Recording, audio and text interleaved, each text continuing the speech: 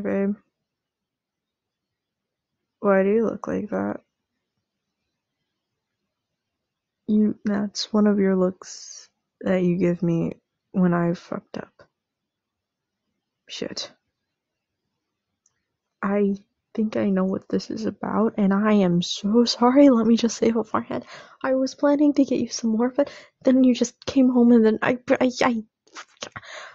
am so sorry that I took the last. I know it was your cookie. I know.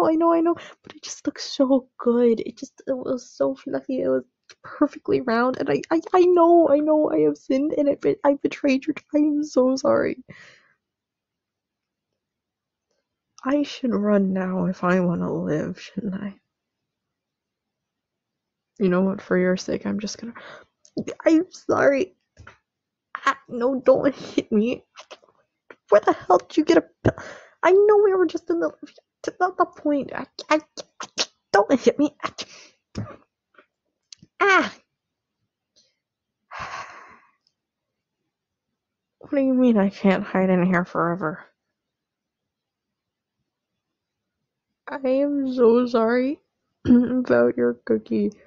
I know it was your. I know, but It was. I was hungry and tired, and I wasn't thinking straight, and it was just there waiting for someone to eat it. What do you mean it was waiting there for you to eat? I am. I know what I did was wrong. I know I have sinned, and I know you'll probably never be able to forgive me, but please, just this once, have mercy on my soul.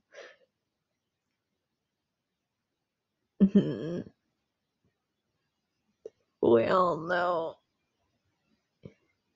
Uh, I am so screwed, aren't I? What if? Wait, let me bargain with you. What if you won't kill me, and then your sweet and loving boyfriend can go out and either make cookies or hear me out, or once all this shit show is over, I can take you out to as many cookie places or places that sell cookies you want, and I'll buy them for you.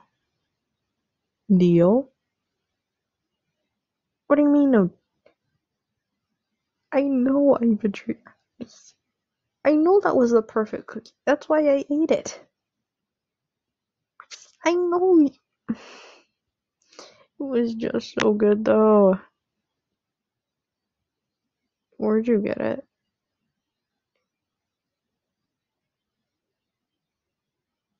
I. Oh, God. No. I am so sorry, babe. I am so sorry. I know what I did was wrong, but it was worth it.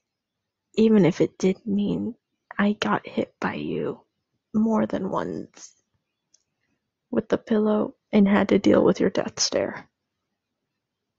Your death stare is honestly terrifying to me. It knows I fucked up. If looks could kill,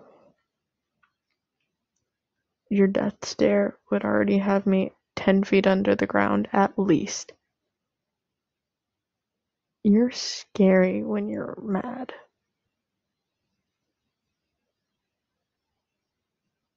I know.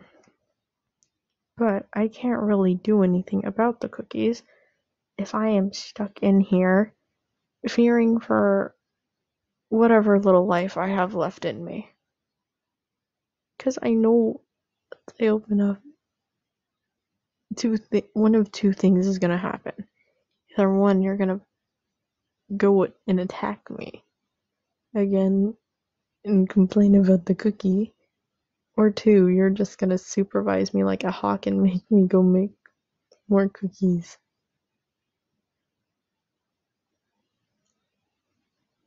You're right, this is inevitable. I'm just gonna open the door. And oh god.